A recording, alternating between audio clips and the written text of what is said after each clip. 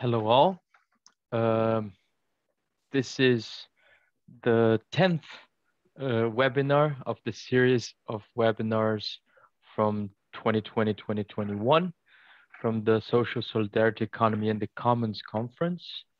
Today is December 13th and it's 1:30 Portuguese time, 2:30 p.m. Central European time. We have three special guests today for our webinar: Andy Stirling, Robert Hall, and Ana Margarida Esteves. Andy and Robert are speakers, while Ana will be our commentator.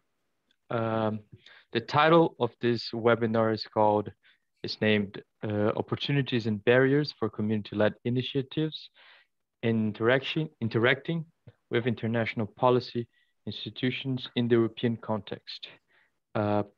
This webinar was organized by Roman Hausmann and myself, André Girardi, and it is the sponsors or the institutions that help the webinar as well as the conference to happen are FCT, Foundation for Science and Technology from Portugal, CEI-IUL, the Center of International Studies from University Institute of Lisbon, the University of Institute of Lisbon itself, Associação Mutualista Montepio, also the Center for Ecology, Evolution and Environmental Changes. Another important one is Ciências from University of Lisboa, SSE&Commons Lisboa, ECOLISE, the European Network for Community-Led Initiatives on Climate Change and Sustainability, and Federal University of Alagoas, UFAL. To quickly introduce our speakers, first is Andy Stirling. He is a professor at University of Sussex, professor of Science and Technology Policy at the Science Policy Research Unit at the University of Sussex. He's also co-director of STEP Center, which is a center that works on issues of power, uncertainty, and diversity in science and technology.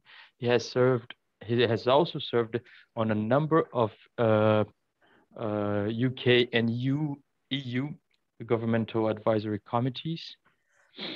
And I could go on as we talked before, but it's a big list and a big background, and it's a pleasure to have Andy with us today. We also have Robert Hall, a very special guest, who's originally from California, but he is currently in Sweden, which he has migrated to in the 80s during his studies in international relations and economics. Further on, he got a master's on environmental engineering and sustainable infrastructure. He has worked for the Swedish government. He also works now as an elected member of the regional parliament in Gotland.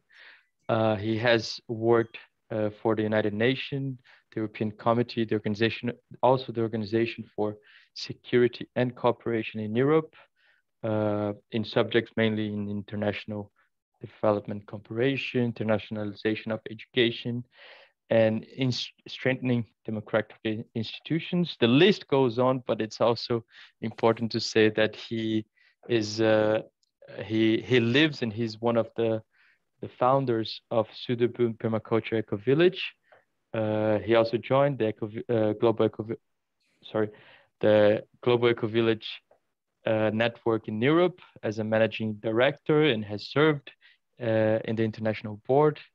And he's also foundation member of ECOLISE, the European Network for Community-Led Initiatives on Climate Change and Sustainability, which he has also served as a president. And third is Ana Margarida Esteves, also a pleasure to have her with us. She's a research fellow at the Center for International Studies, the University Institute of Lisbon. She's also a guest assistant professor of the Department of Political Economy in the same institution. She holds a PhD at Brown University in the United States. She is the principal investigator of EuroREGEN, which stands for Transnational Networks for Regenerative Development in Europe, which is also a comparative perspective on grassroots mobilization and policy advocacy. She's a great friend and my PhD advisor as well. So just a quick overview of how this webinar is going to work. We are, this is the 10th and the last webinar of this year, of the series of webinars. And first, we're going to have Robert Hall speaking for about 15 to 20 minutes. And second, after that, we're going to have Andy speaking for 15 to 20 minutes. They're free to move around with less than that if they need to. Then Anna is going to have is going to make a brief comments where both Andy and Robert will talk about, and then we open for comments and questions from the audience. You're always welcome to write down your questions, your comments, and so on the chat box, and I will be the one reading and posting the comments or the questions to the audience. And if we have a lot of time, maybe we even open up the mic, so you're free to make your questions in the end as well. Okay. And in the last 5 minutes or so, we have closing and wrap up. All right. So now I pass the mic to Robert Hall, and welcome all. And Robert, the floor is yours. Okay. Thank you very much, André. It's a pleasure to be here. Pleasure to be able to speak on this topic. I see myself very much as a practitioner who's been working with this for more than 10 years. You hear me fine? Yeah. Yeah. And opportunities and barriers for the community-led initiatives. I would say I'm speaking, and André read up a little bit of my background, but I've been involved with eco-villages, I've been involved with permaculture, I've been involved with transition movement. Actually, I came into this with the bicycle movement, which is also a community-led movement, and understood their structures of local bicycle clubs, national bicycle organizations, and then a European federation.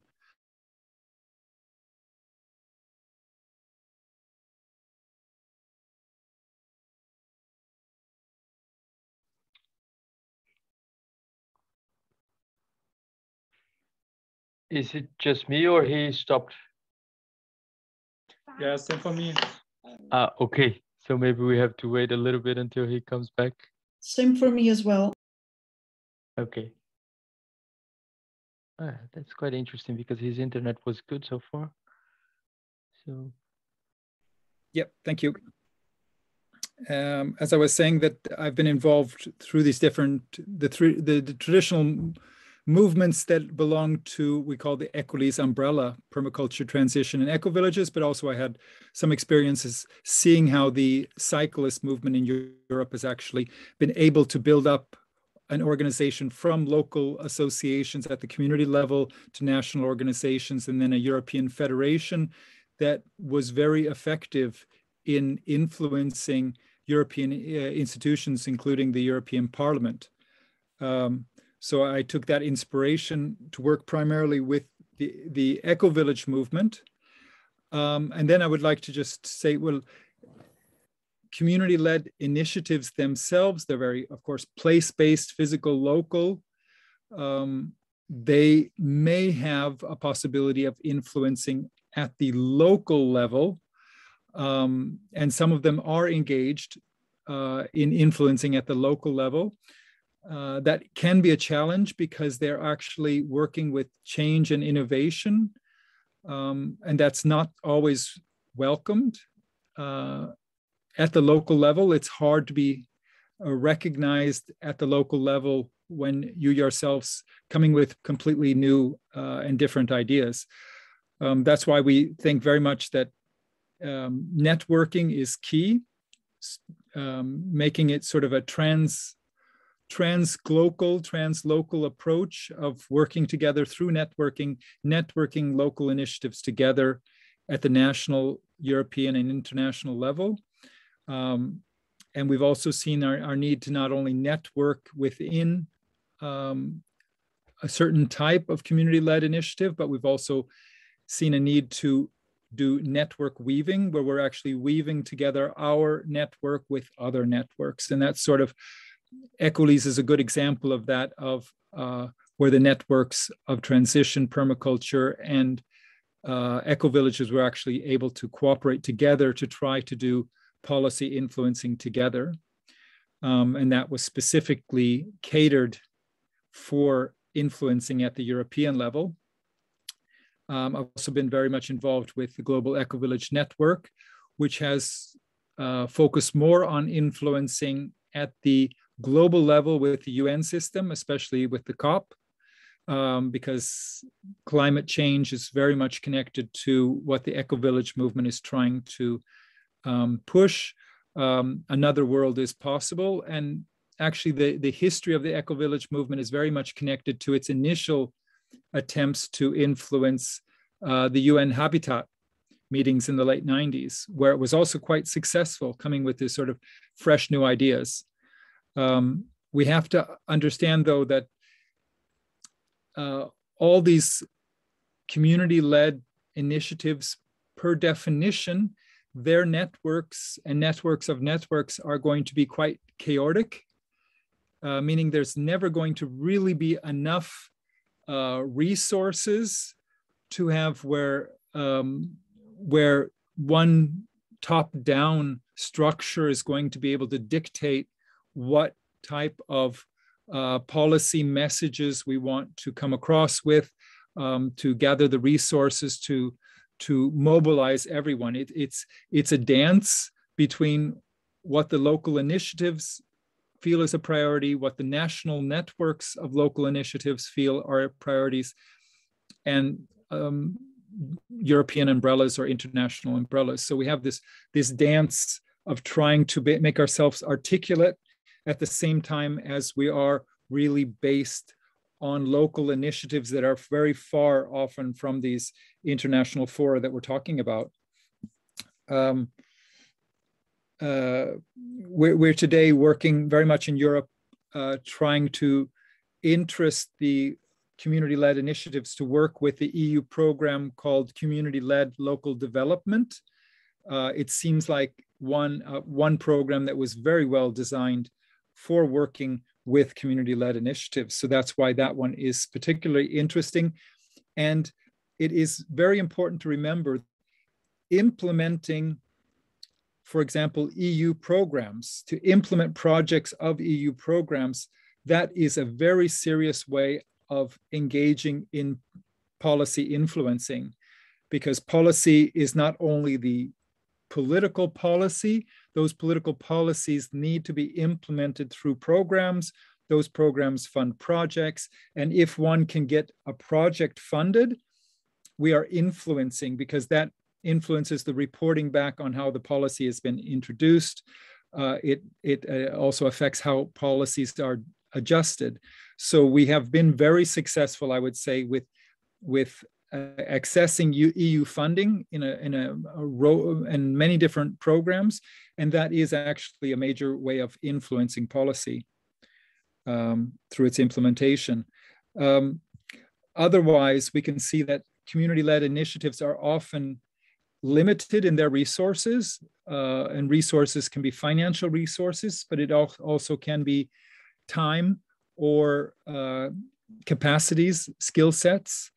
That's why there's always been a reliance on also collaborating with researchers. Researchers are able to clearly formulate some of the ideas coming from community-led initiatives that are difficult to express from one particular community-led initiative. We don't have the helicopter perspective that the researchers have. And the researchers are also able to help us get some data, some concrete data, in order to be able to see the big picture. And that's one of the points that I come back to, is that data collection by community-led initiatives, or rather their networks, become very important.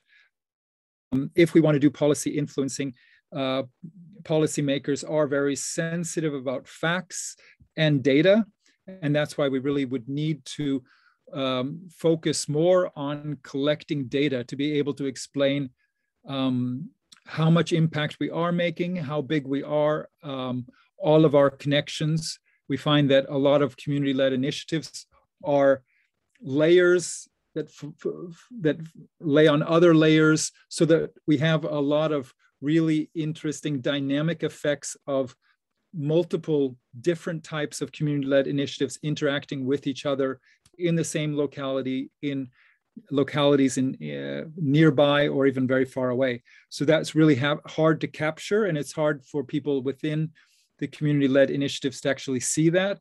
And that's why we need our own data, or we need data coming from organized public structures or from researchers. Because of the limitations of financial resources to community-led initiatives and their networks, we're mostly forced to either use social media, which for the most part is free, virtual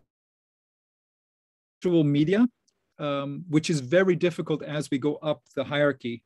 At the local level, community-led initiatives can make news and thus become newsworthy and are able to get free media coverage at the local level. But as we go up in the scale, media becomes more and more inaccessible.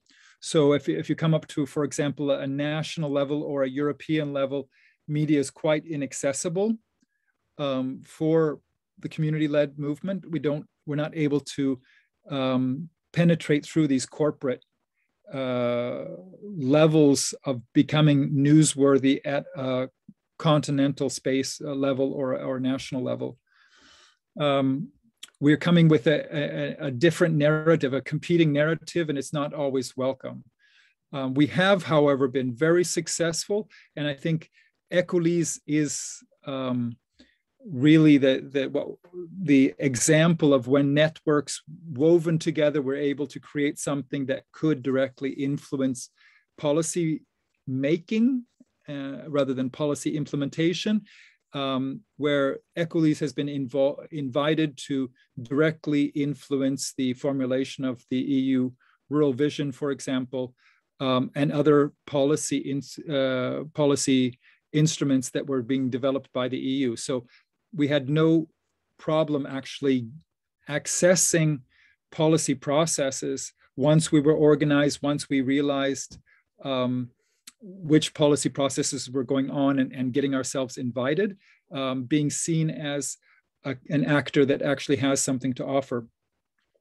And I would just mention some of those. I mean, we have the European Green Deal is very much in line with what the movements I've been talking about are trying to accomplish, trying to get a major reform of European agriculture through the farm to fork strategy. We have also the EU Clean Energy Package, which really wants to redevelop, to change, to decarbonize Europe, where the policymakers have realized it won't be possible to get a 55% emission reduction without involving local communities. And thus they've actually set up their Renewable Energy Directive version 2 to really accommodate renewable energy communities and citizen energy communities to get people to change on the ground. So things have been very much in our favor. They continue to increase. We have a very large leader, community-led local development, CLLD program that is an expanding budget. We have a smart village program as well that's also coming in, that's more community focused than what leader has been focused. So things are going our way, and as far as programs that would support more action by community-led movements. Yeah, I will conclude there that we have had initiatives in the past and even today that have been able to break through themselves and influence policy, mainly at the national level. But otherwise, we have to network, and it's through broader networks that we can actually make the influence. We need to be agile and try to influence in the various areas that reflect what our community-led initiatives are doing. So thank you for that time, and I would be happy to answer any questions later. Thanks Back a lot, to you, Robert. André. Thanks a lot, Robert. That's very, very fruitful insights here. I was taking notes, so maybe I can share later on. And thanks a lot. I'll pass directly to Andy. Andy, Great. The floor is all yours. Great, thank you very much. That was really inspiring. Thanks, Robert. And I think I'm going to kind of I'm an academic, at least in one of my modes, so I'm going to step back and build on what Robert has said to paint a broader picture. I hope it's useful. I'll share my slides. Again, as an academic, I guess it's inevitable. I would have slides to show. So let's find them.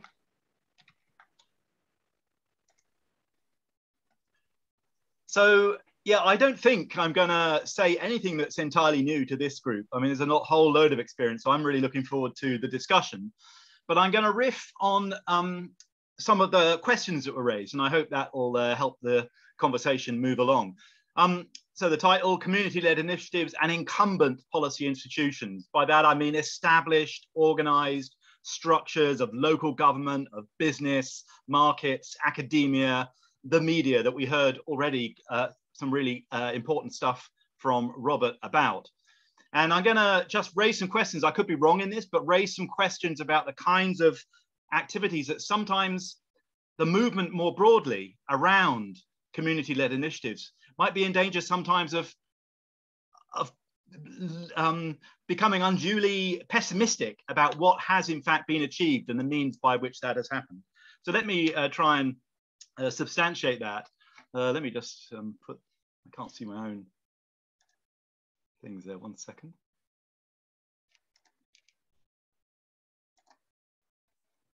Yeah. So the question that was put to us, it was a really good question for this session to Robert and I, it was about, are social movements in danger of marginalization by policy actors? And of course, that's a very important question, and it's valid on many levels. But I want to ask, is it really community-led initiatives and their associated networks that are marginalized in movements towards sustainability transformations? If we take seriously the sheer magnitude of the politics of sustainability, who's marginalizing who? In fact, could you as much say that the key challenge is to achieve the marginalization of these incumbent structures? And maybe if the real challenge is to marginalize the incumbent structures, and we can see examples of that having happened in progressive change of the past, then worrying unduly about being marginalized merely by policy can be undermining. So what do I mean by all that? Well, that headline when I got a bit excited and I put an S in the front, but just to state the obvious, let's remind ourselves of the sheer magnitude of the political imperatives that this wonderful array of initiatives that we're talking about here in these networks around community-led organizing actually are grappling with. They're obviously addressed in sustainability agendas, challenges of war, of oppression, of injustice, of subversion, of environmental degradation of so many kinds, of resource depletion, hunger, global hunger being as major a problem as it currently is, catastrophic global environmental changes like climate disruption, like ozone depletion, water provision, radiation, biotechnology, the list goes on. And of course, crucial issues of emancipation. These are all rolled up in the Sustainable Development Goals and has been pursued at this high political level, which I think community-led initiatives form around for many decades now. And they are very ambitious. They are very challenging. They are not just about policy, they are about politics. And the agenda slogan that's picked up often quite problematically in its hypocrisy, but is leave no one behind. This is a very ambitious agenda for global politics, even for the most local of politics. And of course, the fact that this is challenging means that this radical plurality and ambition gets branded by incumbent institutions, by the media that Robert was talking about, for instance, as the stupid development goals. It really is threatening. It's not a question of simply trying to solicit patronage from these institutions, because they are on the opposite side.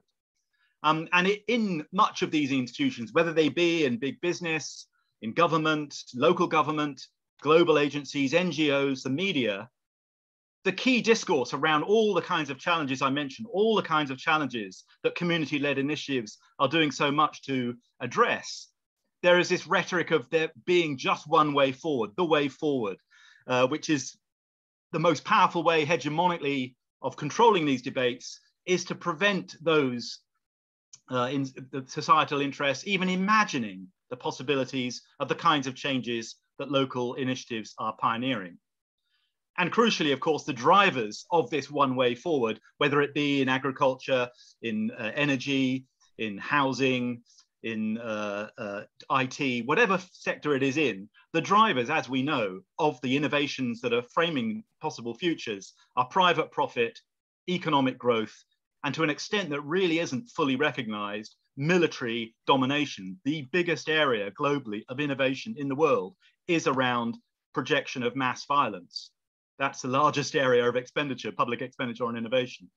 So what's important about sustainability then, and the challenges I began with, is that these actual drivers of incumbent policy institutions who we're worried about being marginalized by are actually nowhere in the SDGs. The SDGs are often seen as compromises and ambiguous and problematic in various ways, but they do not contain anywhere in the many metrics and indices anything like that agenda. So I think it's worth reminding ourselves of what different worlds these kinds of activities are in, that actually this imagination of control that's so strongly asserted by these institutions, which we're talking about trying to get some sort of traction with, are really overbearing. So when we face the prospect of the price of influence seen in mere policy terms rather than political terms, is embodied in things like metrics, targets, the need to demonstrate impacts, to bid first before you can receive money, and depend then in a clientship role because of that, that we are disciplined by deliverables, by roadmaps that only have one roads, the evidence base where there's only one voice coming from the evidence, consensus is the only acceptable form of participation, etc., etc. I think we're all, many people here, much more familiar than me with these institutionalized modes of closure, all curated and mediated and asserted by these incumbent interests who we're talking about trying to gain influence with in policy terms. And we can see the imprint of that in the way that the favored ways to resist these kinds of challenges of social justice and environmental destruction, the favored ways of doing that are labeled in very different ways to the sustainability agenda addressed by community initiatives. We hear about grand challenges. They're as much grand as they are challenges, important platforms for grandness. There's far fewer of them. It's not so confusingly diverse. We hear about the transition as if sustainability is just one thing and the question is to go to the thing.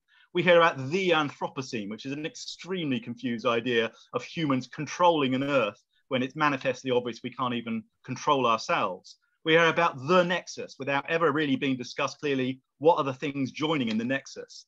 Planetary management agendas are getting ever more prominent in ways that lead towards control ambitions like geoengineering. And we hear, of course, a lot about nudge, that the main challenge for progressive change is somehow to control the people, control within democracies rather than seeking to control the democracy space itself. So these are the favored forms in which the kinds of changes that we struggle towards are cast when they want influence. Make it simple, elevator pitch, etc.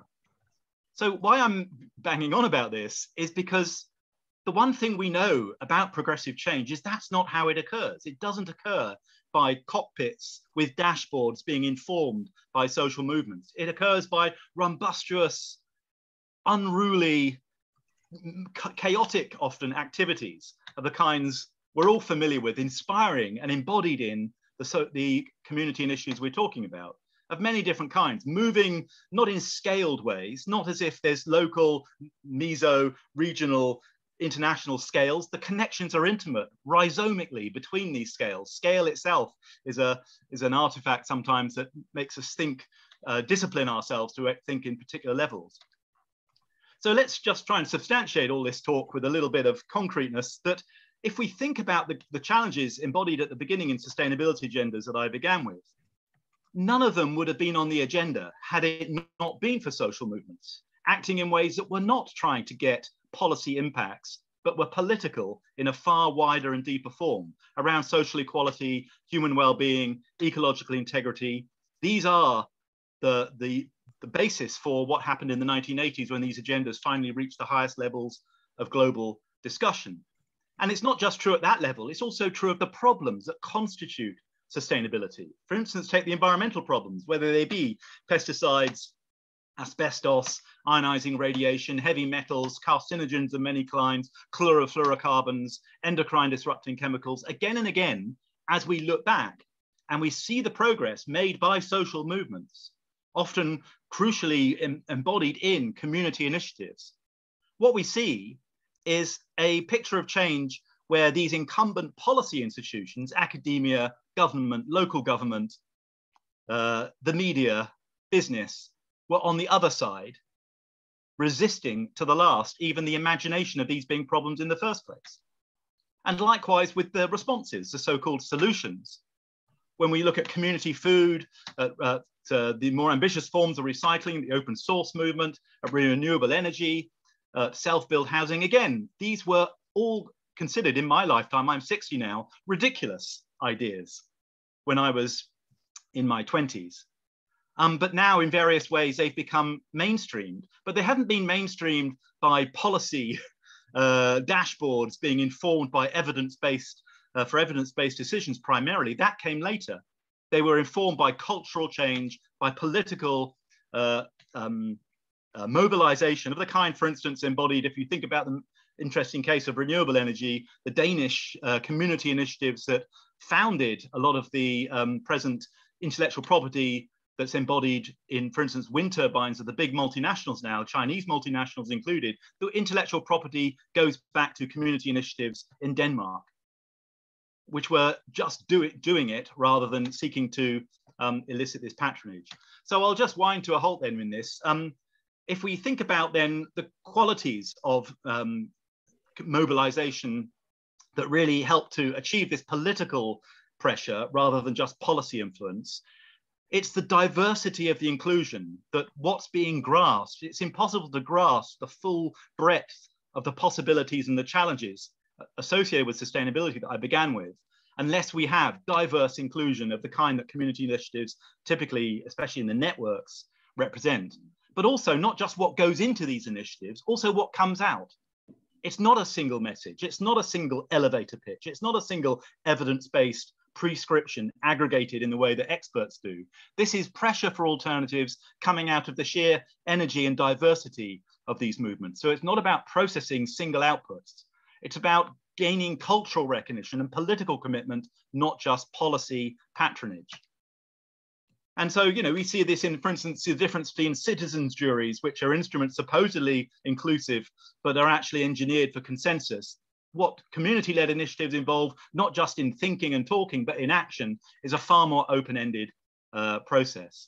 So the picture I'm trying to paint then is not either or. Of course, these policy engagements really have their place, they're crucial, but not for the reasons supposed really. That the really important thing is about political traction, not policy influence.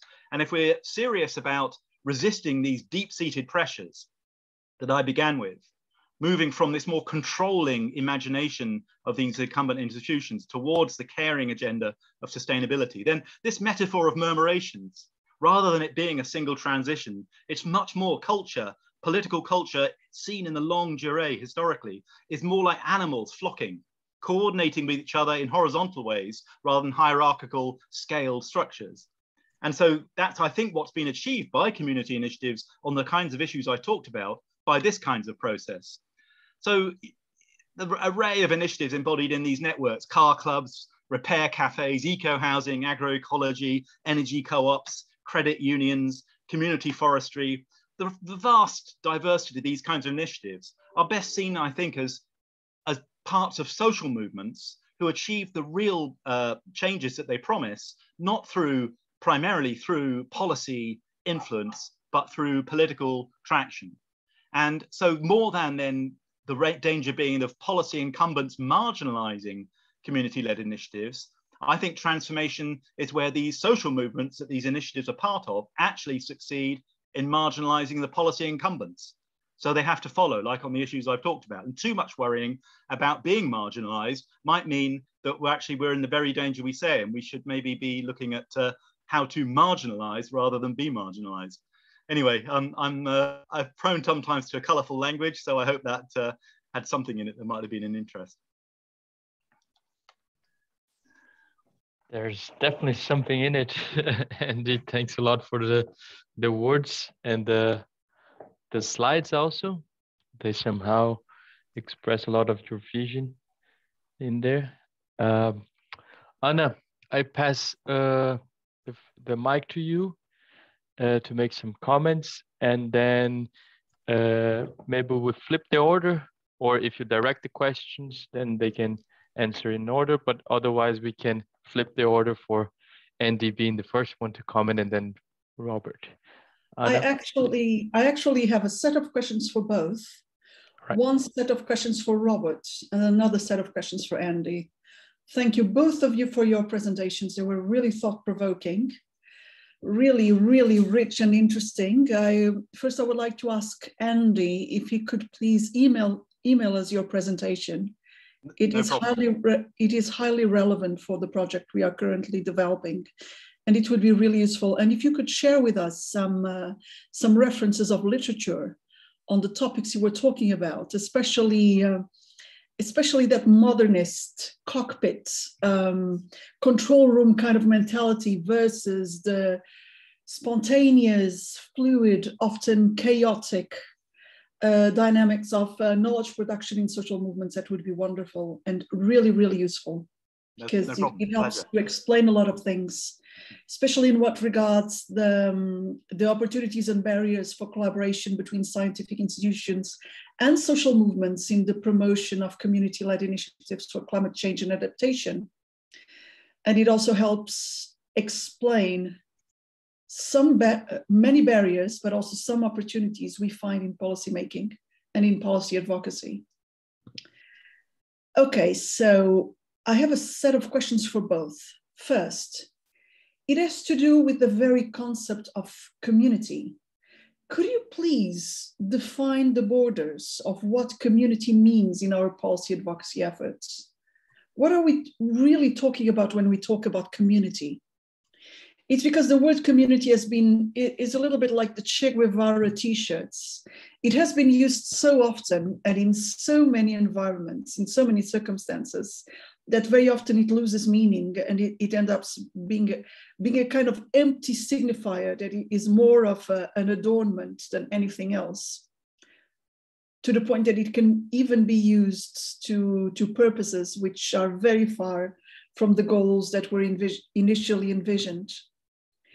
And could you please differentiate this concept of community as framed and as promoted by networks of community-led initiatives like GEN, like the Transition Network, like REPES, the Intercontinental Platform for Social and Solidarity Economy, and also by ECOLISE? And could you please differentiate their approaches from that of mainstream public institutions, who very often identify community or perceive community as local government, which is seen as the community level of governance.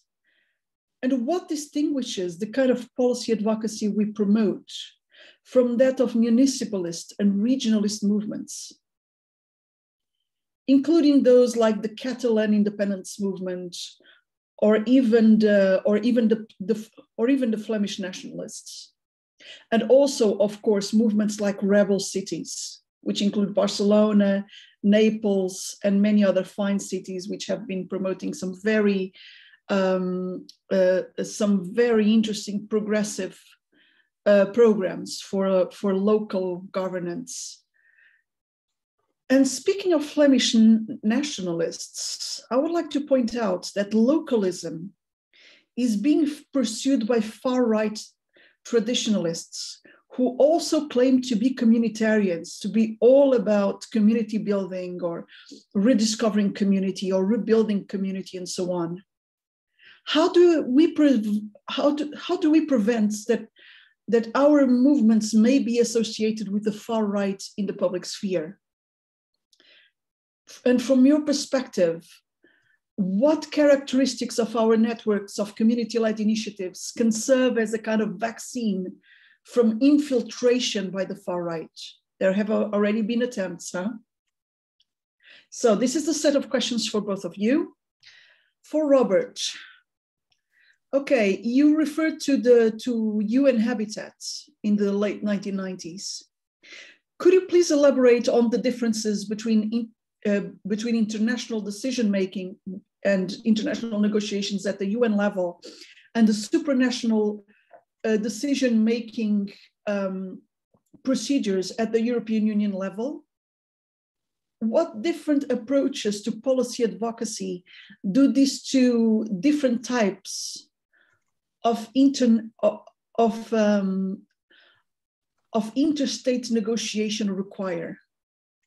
And could you give examples of how networks of community-led initiatives have acted when relating to UN institutions and compare them with the work that ECOLISE, Transition Network, GEN and REPAS have been doing when exercising policy advocacy in the European Union institutional field? Robert, you also emphasized climate change mitigation in your presentation. Climate change mitigation and adaptation is beyond carbon reduction. You said that there have been some very significant progress at the level of EU policy making. And you even sounded very optimistic regarding the opportunities such developments have created. But still, to what point is LEADER, CLLD, Smart Village, and other programs really in favor of community-led movements? To what extent do they really integrate the concept of community that is promoted by these movements? Community as a system, as a very complex entity that can only be understood in a holistic manner. And in your opinion, what is the role of ECOLISE, of GEN, REPAS, and Transition Network in bringing what you say? What was the role of these networks in bringing what you claim to be favorable conditions for community-led initiatives? Which role did these networks play in these recent developments? Okay, let's take a deep breath, because I still have a set of questions for Andy. You claim that community-led initiatives are marginalized in climate movements. Could you please elaborate on that? You also referred to a modernistic imagination of control. This is a really, really interesting, concept that reminds me of the reflections made by Fritjof Capra in the early 80s in his book, The Turning Point. Although, The Turning Point was published in the early 80s, nearly 40 years have passed since its publication. I think the book will turn 40 next year. I think it was published in 82, right? So, and since then, the incumbent institutions have claimed to have integrated systems thinking into their functioning and into policy making. I wonder, to what extent did that happen? To what extent did they overcome the Cartesian/Newtonian approach, which is so characteristic of the imagination of control? Because the modern state is supposed to be all about control. And even with all the transformations that it went through during the last 40 years, it is still based on that imagination. From your perspective, Andy, what has changed since the publication of The Turning Point in the early 80s? If you read that book, you might remember that it included insights on European green politics, especially the environmental dimension of the anti-nuclear movement. And what parallels and what differences do you see between those movements back in the early 80s and contemporary movements like Fridays for Future and Extinction Rebellion? And last but not least, I would like to refer that the European Space Agency and the newly created European Union Space Programme are actively promoting research and technology, as well as funding lines aimed at monitoring climate change and supporting climate adaptation. These projects and their funding calls appeal to interinstitutional collaboration and also to a very strong involvement of social movements and citizens' organizations. And many entities claim, and from my perspective, I think they're quite right, that the data they produce is fundamental for climate monitoring and also for supporting climate adaptation and promoting climate change mitigation. Still, how can you make the control room mentality that underlies ESA and the European Union Space Programme palatable to the often chaotic dynamics of knowledge production in social movements? How can we integrate both approaches in a way that promotes favorable cultural change? That's it. Looking forward to your responses. All right, so Andy, thanks a lot, Anna. That's a lot of questions and a lot of reflections, but perhaps Andy can start. A great talk. Yeah, sure. Well, thank you, Anna. Wow, that's no, really great reflections. It would take many sessions in drinking in a pub to do justice to those. But oh yes, I would love that. Yeah, well, I mean that's how these things actually happen, rather than in webinars. But it's great. Totally. It's a great chance to taste it, and I want to leave time for both Robert, who I'm sure has got more to say than me, and others on it. So I'll just be very telegraphic, and we can pick up anything that might be interesting. So you asked about defining community. Where are the boundaries of this? I think we should worry.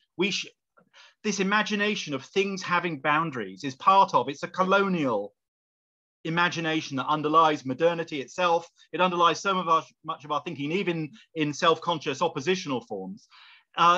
Like scales, you know, the imagination of scale makes us discipline ourselves. The imagination of categories makes us discipline ourselves. Community is not something with a boundary. It's something which you see over there. It's a location. It's a locus which things can be nearer or further from. It's like sticking a flag in a landscape, not fencing the landscape of meaning. Stick a flag in it. It doesn't matter exactly which side of the boundary is. Community's in that direction, and it's not a category then. It's a channel for relations. So for me, community is what we call a channel for relations, which may the most senior person in a multinational corporation will also be in certain channels in communities where the relations are horizontal, mutual, equal, caring, hopeful. These are features for me of community. Whereas in other, you know, like the German Gemeinschaft, Gesellschaft, it's vertical, stratified, unequal, controlling, fearful is the domain that we're trying to resist. And so often we try and think of those kinds of spurious, I think, regressive values contaminate what we're thinking of as community. And that then goes to your second point. Sorry, I know I'm not answering you properly, but I'm just sort of throwing it out there about right-wing communitarianism. In one sense, of course, the right wing have communities, are in favor of communities, in the sense I've just get that everyone has these channels. Community is not preserved for the right thinking left and the right, we can't call what you have a community. That is a colonial attitude which engenders precisely the problem, I think. So for me then, thinking about things in terms of values rather than these categories, that the right wing is about superiority, not equality. It's about asserting in a monolith doctrinal way, not pluralism. It's about othering, not solidarity. It's about conservation, not flourishing. These kinds of things. So let's argue about these values, and we find ourselves distinguished very easily. It's not community itself. If we try and exert a totalitarian claim over community, we are performing our opponents. If we instead say, no, what matters in the community are these kinds of values. The questions you posed specifically to me, great, again. You talked about me saying that community-led initiatives are being marginalized in climate discourse. I'm not sure how I gave that impression, but it's a good point to make back. I do think, actually, the present form of climate discourse, organized as it is around these elite technocratic institutions like IPCC, where on earth did environmentalism get the idea that the way you change the world is by reproducing exactly the institutions that they resisted on all the other issues that they won? The idea that there's a control agenda, we can control the world's climate, that we need to model it first. There's a 1.5 increment in global mean temperature. We average over the whole Earth, and that becomes the means by which we achieve progressive change. It's really it would be funny if it weren't so tragic.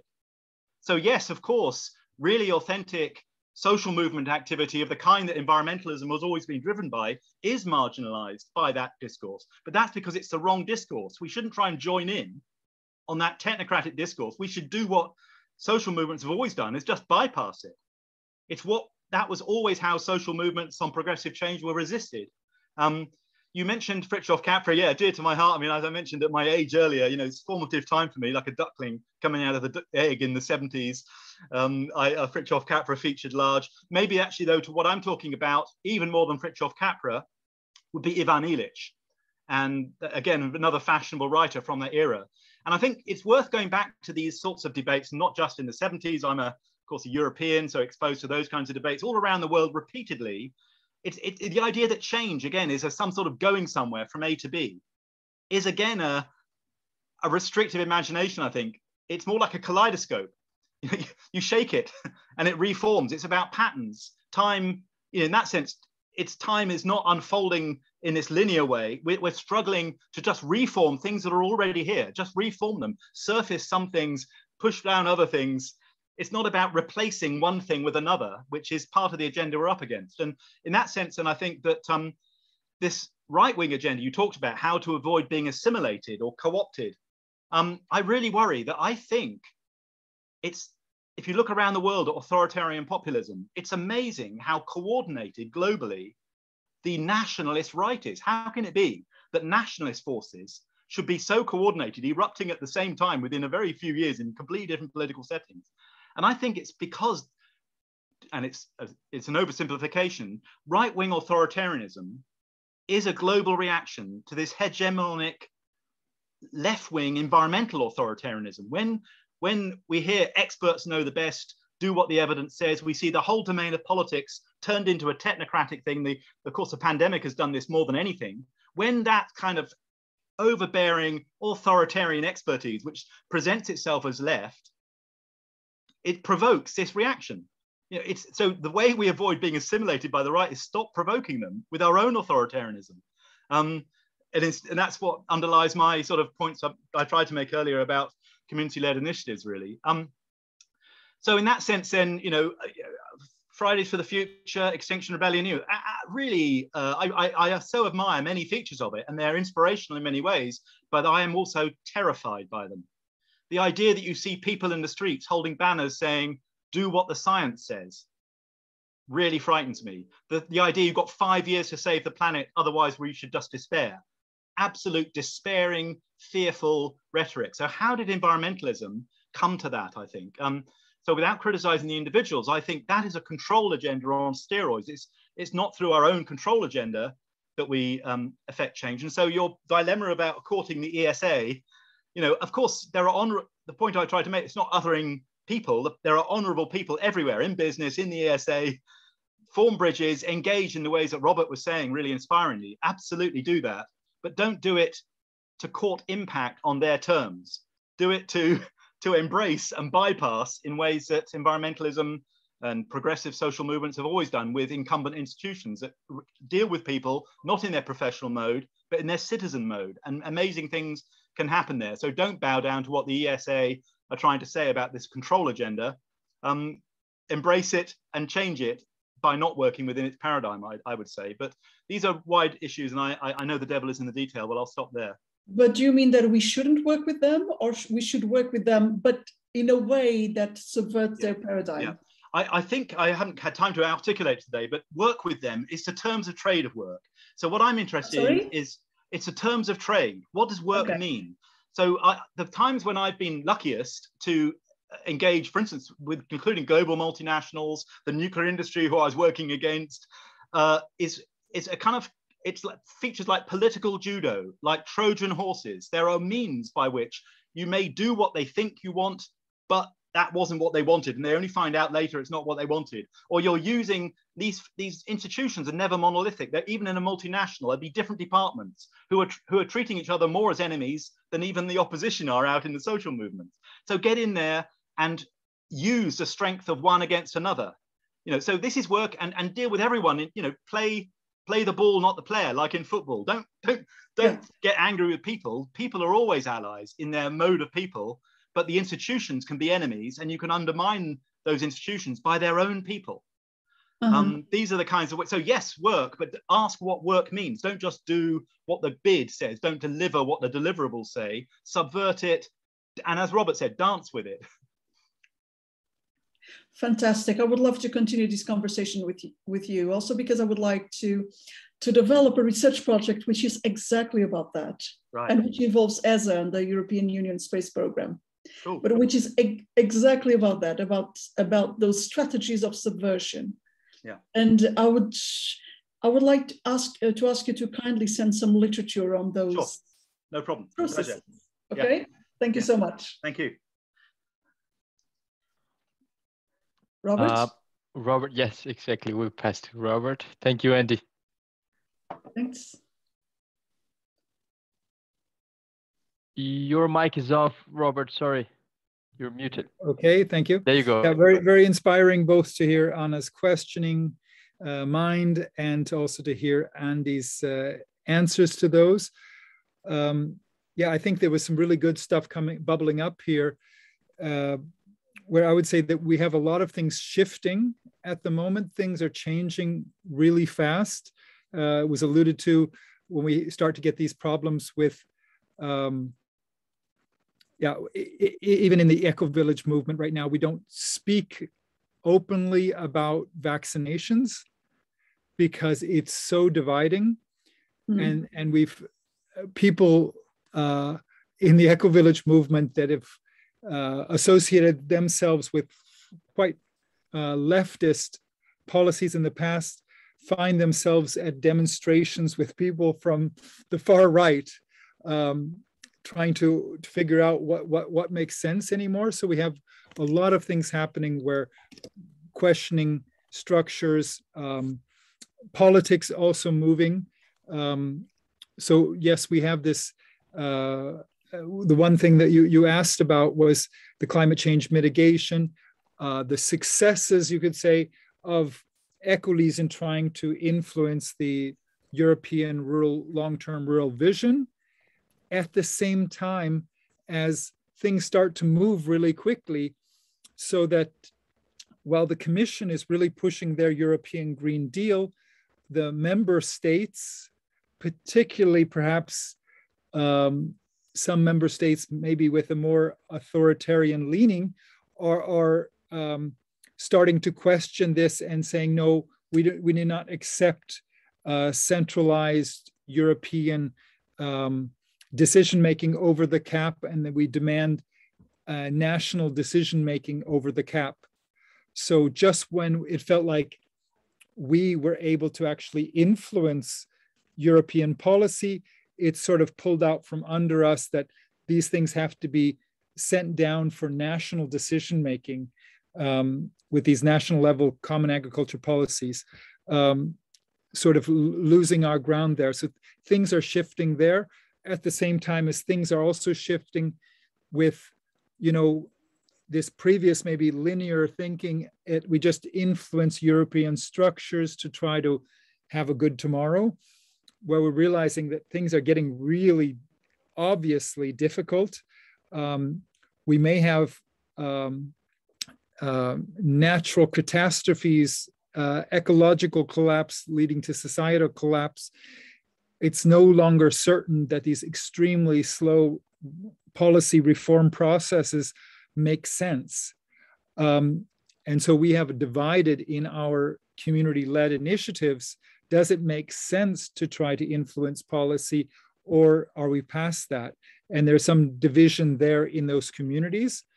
And you were asking about what is communities. Yes, I think the richest form of community is those communities that are actually physically living and cooperating and socializing and working together in one physical location. But we can't deny we have also other types of networking and nomadic community and digital community that do exist. This actually are substantial parts of people's lives. So they do exist. We do have examples of communities that are not physical, and which make things very complicated. We find also that those physical communities, not everyone in a physical community is engaging in the networks and the network of networks.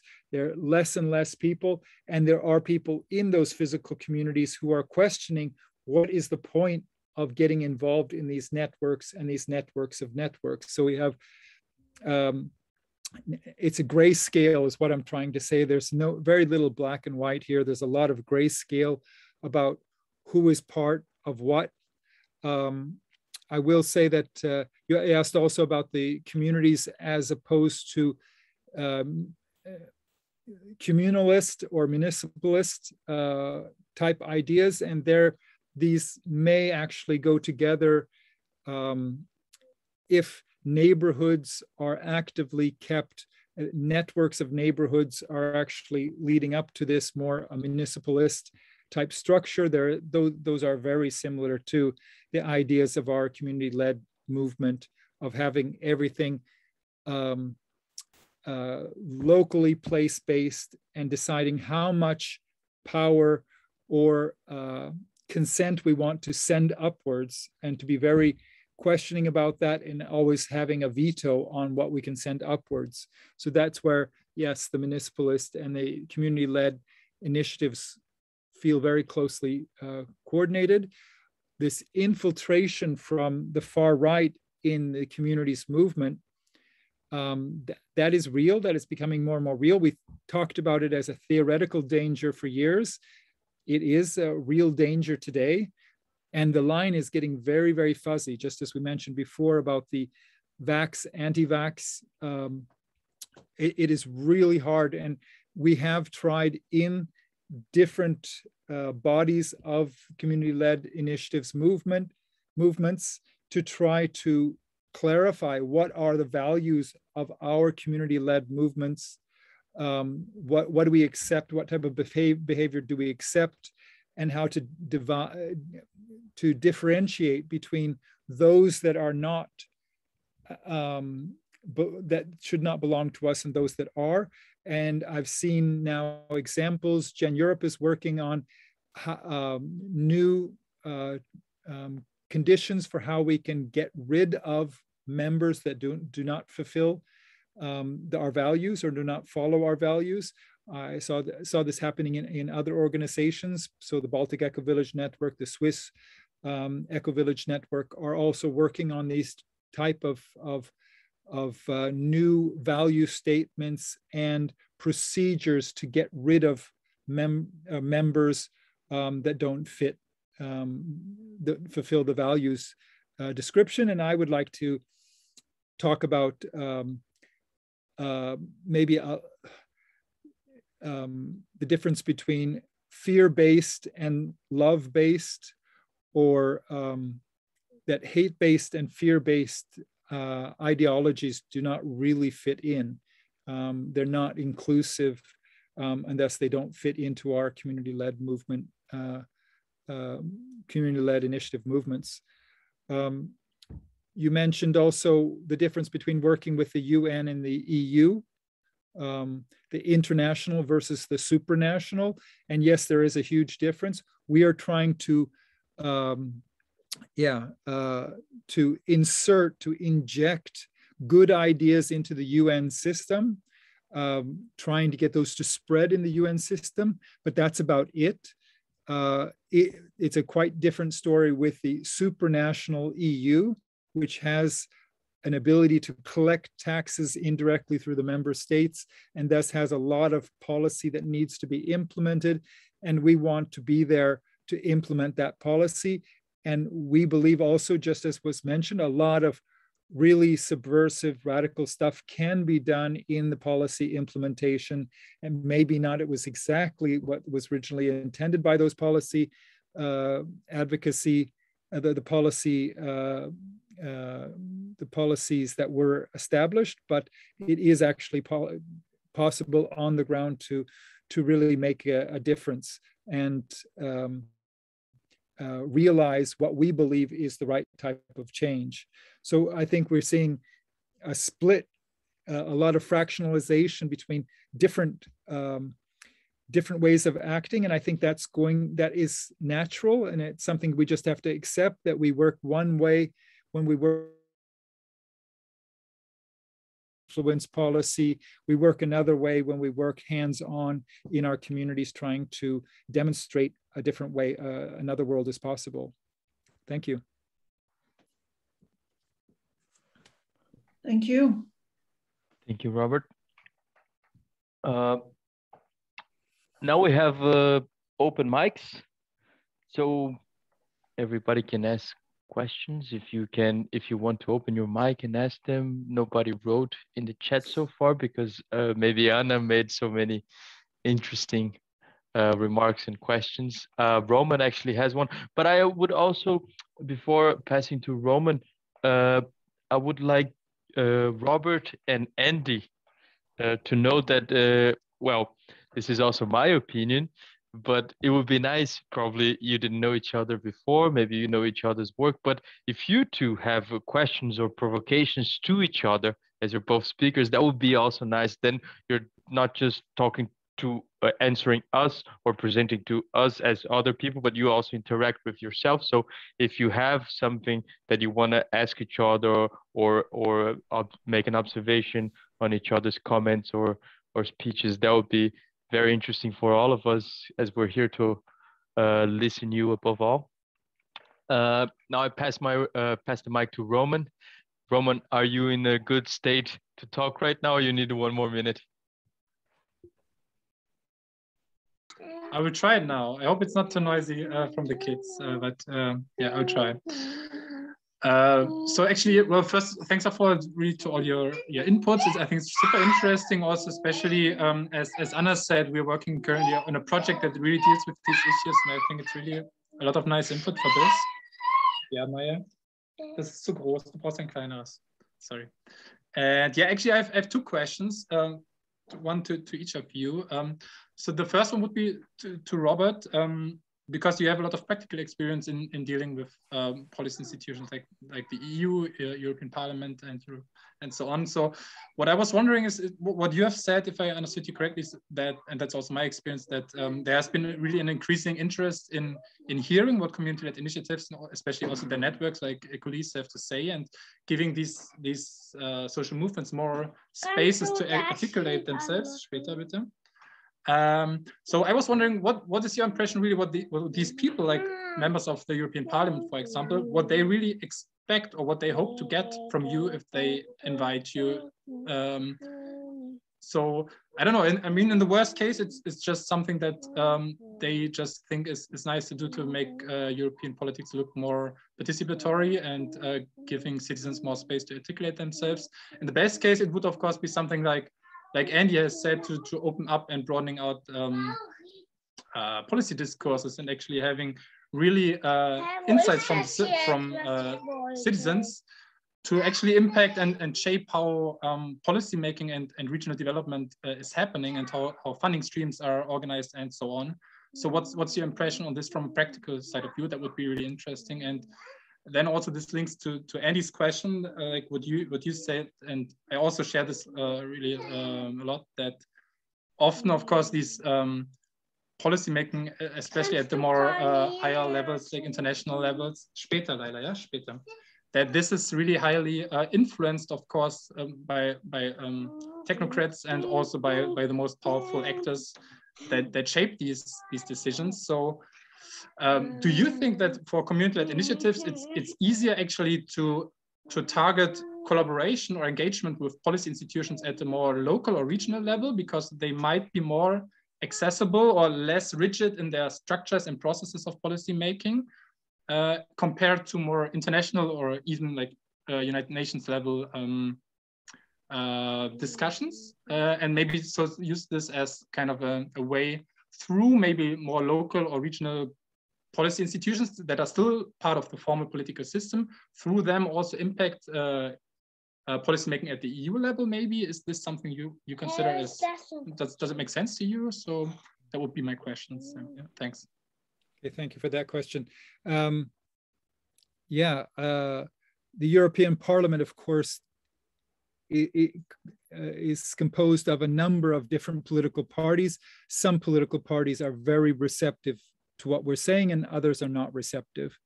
Those that are receptive, you know, we're pushing in open doors. They, of course, fully agree with us, etc.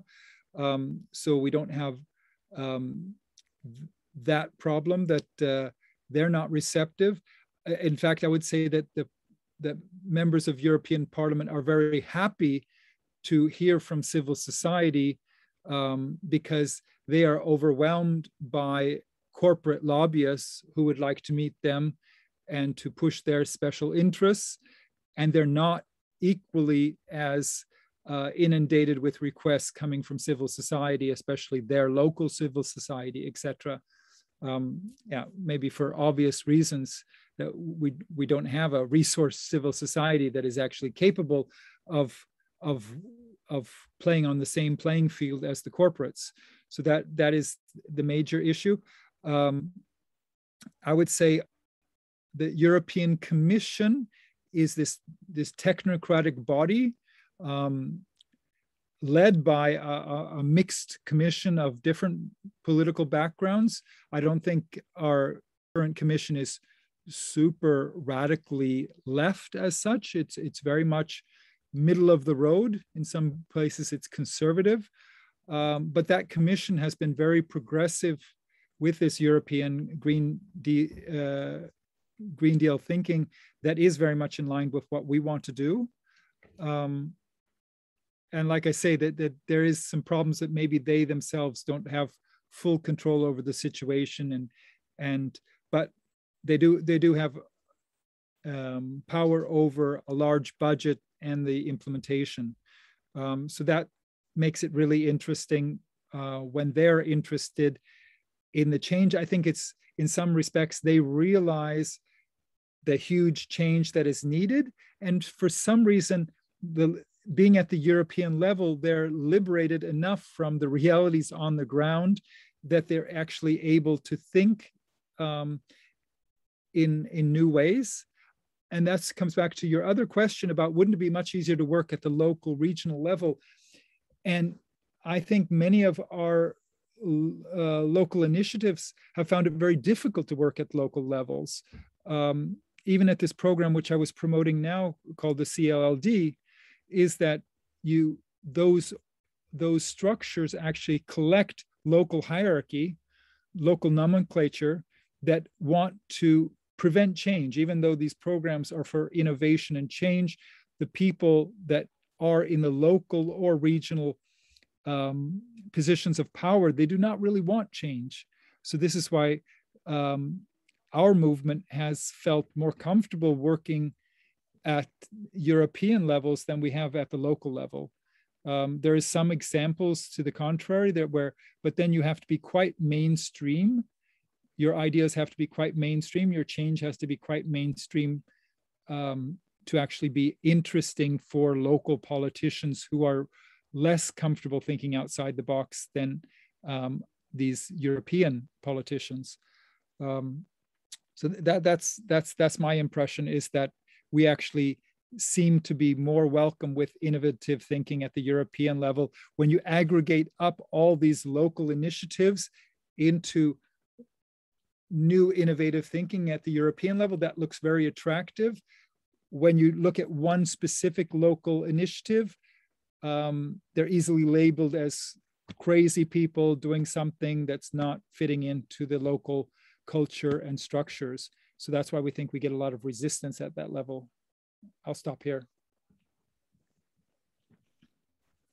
Yeah, that's a really interesting answer. And to the question you posed of me, Roma, which is related to what Robert just left off on, about our higher levels of governance structures more closed to this kind of thing, I just want to, in a way, it echoes what Robert just said. I think it's necessary to be open-eyed about what power is, actually. You know, power is not control, in just the way, actually, Robert, implicitly, I think, Robert, you were saying this also. Power is not control.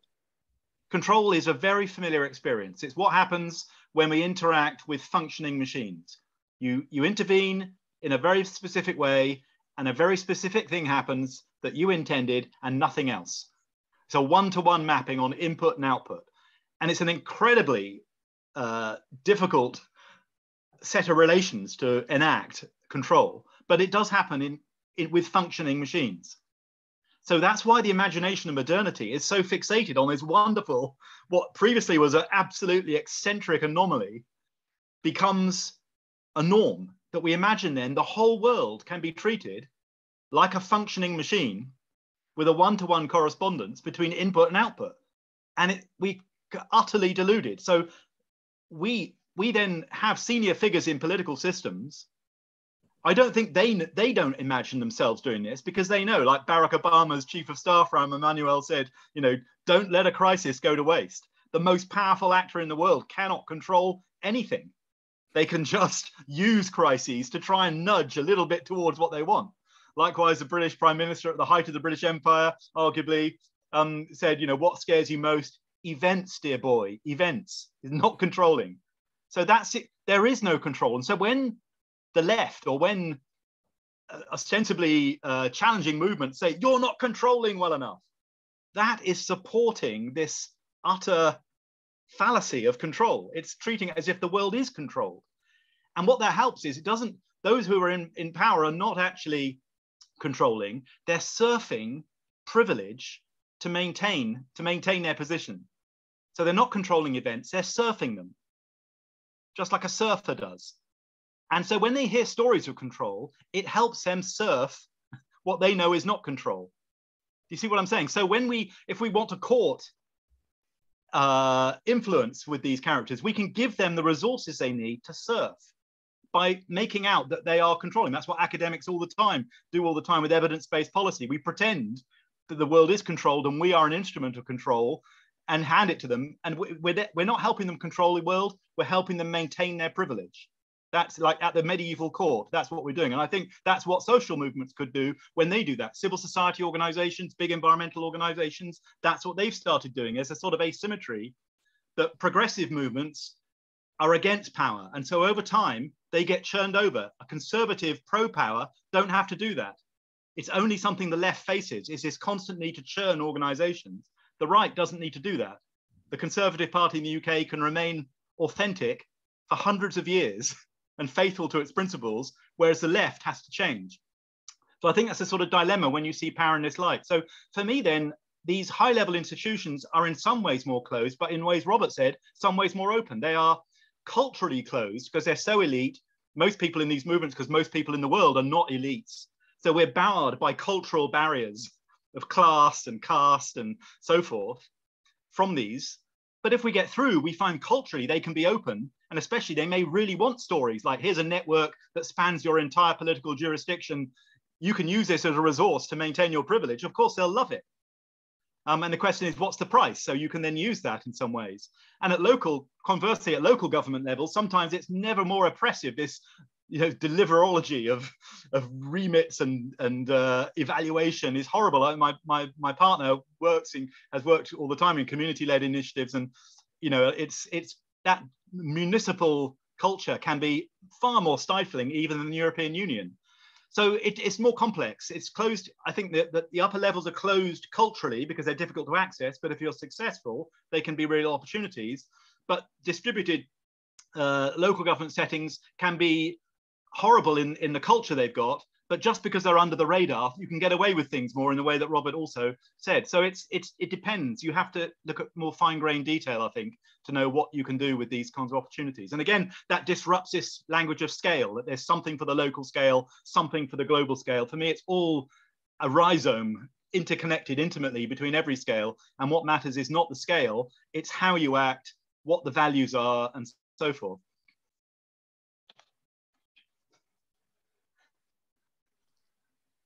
I'll stop there.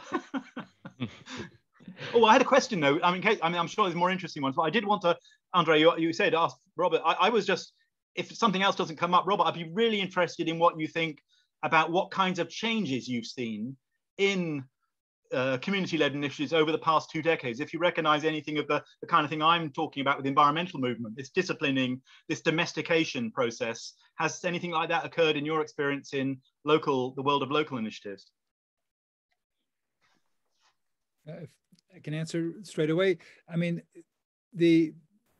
I know the Ecovillage movement best, and it's also the one we have a longer trajectory. We have 50 years to go back and see what's happened, and there has definitely been from the 70s and 80s a desire just to leave society, and then there was this slow rapprochement where we thought that it would be better to get back closer again to society, so that we see eco-villages that were built in the noughts, in the tens. These were actually close to cities. They were much more integrated, and that's why I think we're again coming to a point where the feeling that it's not really possible to change things, and we don't see the changes needed are going to come in time. And so, I mean, a more popularization of collapsology, et cetera, that there once again, just as there was in the 70s and 80s, a desire to actually distance from trying to integrate with society, influence society, to again, maybe distance ourselves and try to figure out how do we survive in a post-collapse society. Could I make a remark on what you've just said, Robert? Okay, I know that I'm repeating I know that I'm once again hitting on a topic that we already talked about in many of our conversations. I know it's a personal obsession and a pet peeve, but isn't withdrawing from society a kind of privilege? At least this is the impression I got, and this impression is based on experience, especially research that I've already done in several eco-villages, that in order to be able to withdraw from society into a kind of alternative world or alternative community without risking falling into debt or marginality or other forms of significant downward social mobility, you need to already have a really strong safety network in form of personal wealth, or at least social capital. You need to have your back very well covered in order to be able to do that, and you need to have a really high level of social capital to at least understand the ideas that are behind, the ideas that frame those alternatives. And you need to have a very solid self-confidence and sense of self in order to be able to detach from mainstream ideas of success, in order to be able to let go and to live without mainstream signifiers of status and success.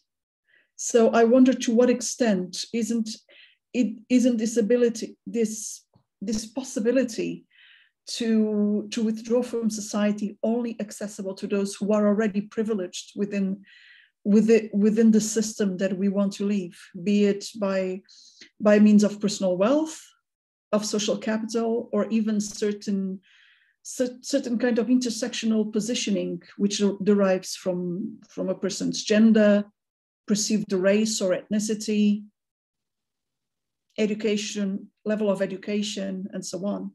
If you look at the biographies of founders of ecovillages and of long-term members, it's very rare to find people who do not enjoy this kind of privilege. Thank you. Yeah, I would agree with you. The high level of social capital to make this possible. I don't think so much other privilege may be necessary. I think that you shouldn't underestimate the disenchantment of today's youth. And I don't know how much of that would be connected to privilege, but there is a lot of lack of interest in the trappings of the mainstream materialistic culture. People are just, or young people are just questioning, I don't want to do that. I'm not interested in that, or I don't see the future in that, and being interested in something else. And I don't know that they have, I mean, that study needs to be done to see if that is connected to class or educational level. I'm not sure it is. I think it's spreading quite rapidly that young people don't see that today's establishment, today's elite are offering reasonable responses. It's becoming more and more apparent when you see things are falling apart.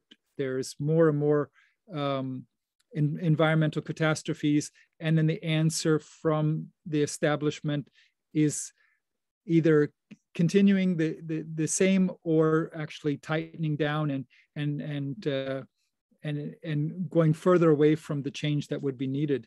So I think young people are really seeing through that and saying that they have to dare to try something else, and maybe they're not addicted to affluencia yet, if this happens at a quite young age.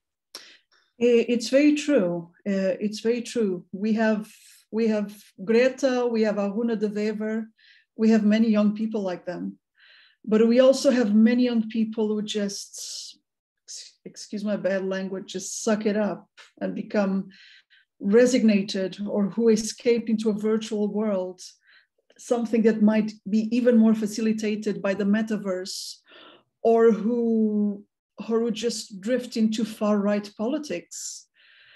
And I think, and at least from my perspective, the best way to make sure that we'll have more Gretas and more Aruna de Wevers will be to promote policy advocacy in a way that will lead to the creation of funding mechanisms that ensure a universal basic income for the people who want to dedicate their lives to these kind of projects, so that they can do it without fear, and so that they can resist their family's pressure for them to work for the man and to fall into the trappings that so many idealistic youth and so many young people who are disillusioned with the system end up falling into, because they don't see any other option. And to be transparent, for me to become an academic was a compromise that I made in order to be able at least to partially escape the system, in order to be able to afford the time and the intellectual freedom to do the kind of work we are doing today. Otherwise, I would have no other choice than to take a corporate job or to become a civil servant, and to end up reproducing the very same system that I criticized and still criticize. Unfortunately, in most cases, that kind of youthful rebellion just turns into resignation. Resignation, consumption of Prozac, consumption of alcohol and other drugs, consumption of some also online escapism. There are many ways there are many strategies for being able to cope with the drudgery of everyday existence. right-wing populism, and so on. So we need mechanisms that make it viable for them to search an alternative, and that they can use to show their family and those and friends who mean well, who want them to do in life, that yes, there are other ways of doing well in life, that helping to create alternative projects doesn't mean condemning ourselves to poverty, debt, social marginalization, or social opprobrium. That's it. But we need adequate policies, adequate policy programs. We need adequate funding mechanisms. I don't think that trusting that young people are rebellious enough will be enough. The 60s already offered us a very good lesson. Many people who were young and rebellious in the 60s became the yuppies of the 1980s and the Trump voters of the last decade.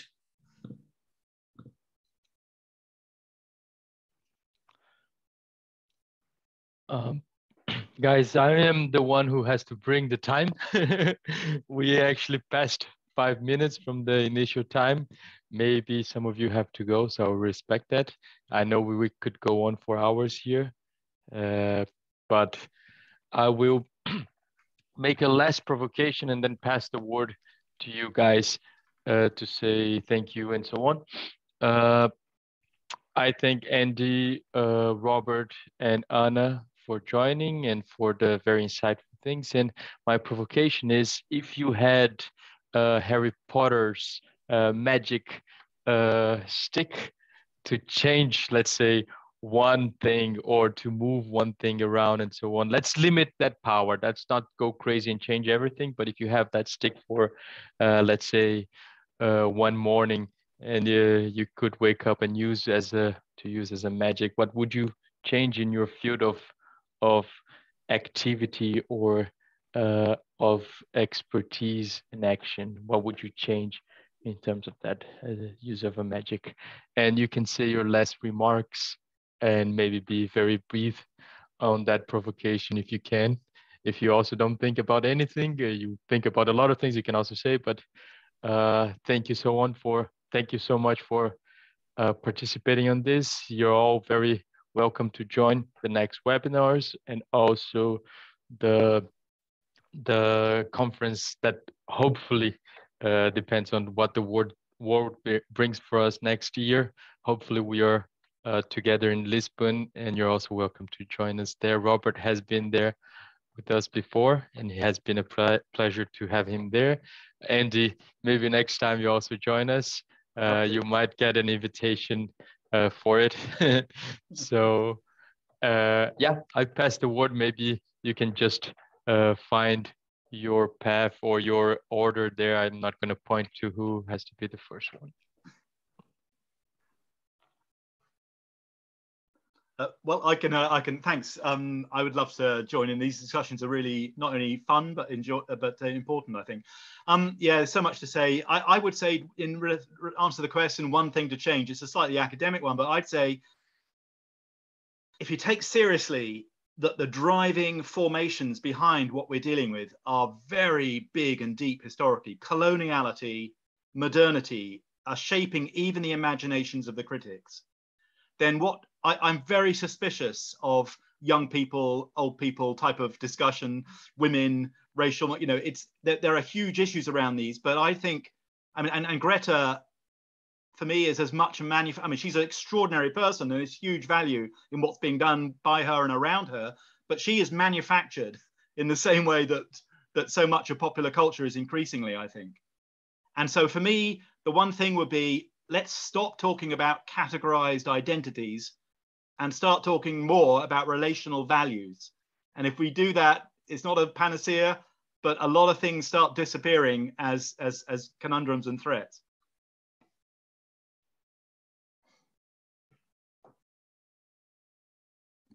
Yeah, if I had André's the wand of Harry Potter, I would really love for everyone to get a chance to feel their animal roots as part of nature. I think everyone needs to feel that, and that would be really a help in getting some perspective on things in this very, very artificial world.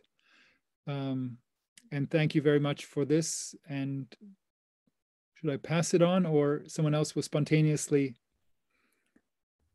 Roman, look like you're having a quiet moment there.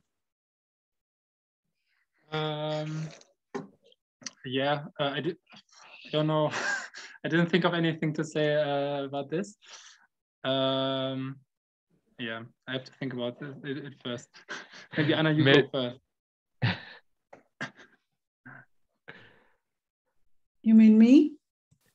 Yeah, my provocation was for Andy, Robert, and Anna actually, but it's nice that Robert passed the stick to Roman. Maybe he wants a little bit of quiet. Oh, that's true. But Anna, go ahead. You can finish it with your final Sorry, remarks. I thought there were. I thought you were passing on Hermione's hand. Went to me. Yeah, could be.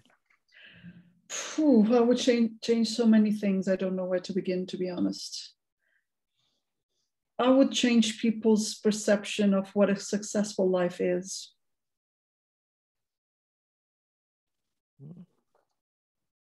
It's very nice. Very interesting. So actually, thank you all for joining us. This session has been recorded. Will be on our YouTube channel very soon. Andy, Robert, thank you so much for joining us. It's 10 minutes past time already, so I'll let you go. But I have a lot of notes, and I have gained so much knowledge and insight from you guys. Anna, again, thank you so much for the comments, for the provocations, for all the knowledge that you also shared with us. And Roman, thanks for helping me, or helping you to organize this, and to bring also insights and provocations, and also to invite Andy on. I'm a huge fan of Andy's writings and research. And yeah, thank you so much, and I hope to see you again soon. Thanks very much. See you soon. Yeah. Thank you. Bye-bye. Bye-bye. Yeah, then also, I forgot to say thank you for everybody who joined us. Yeah, we didn't see you all, but now you're switching on your cameras. Maybe just a quick goodbye, and yeah. Goodbye, everybody. Bye. Bye-bye. Bye-bye.